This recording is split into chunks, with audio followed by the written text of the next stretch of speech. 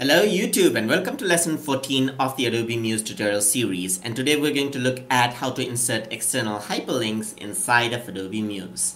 So in order to insert external hyperlinks, what you can have is inside the web page, you may have two web pages like these, just like this. So what you can do is you can actually bring in a state button just like this. So I'm gonna say this is gonna be my page 1. Alright, so once I do that, what I can do is I can select page 1, and inside of hyperlinks I can actually select my home page just like that. So let me just preview page in browser for this one. So it's exporting right here.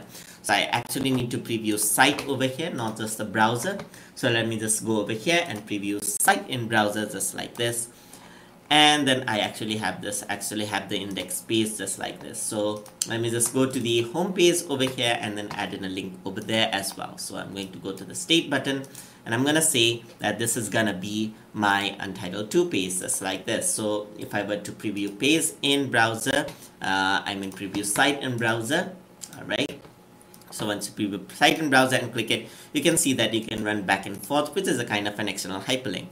Another type of hyperlink that we can actually make is to an external page like adobe.com. So let's try that out.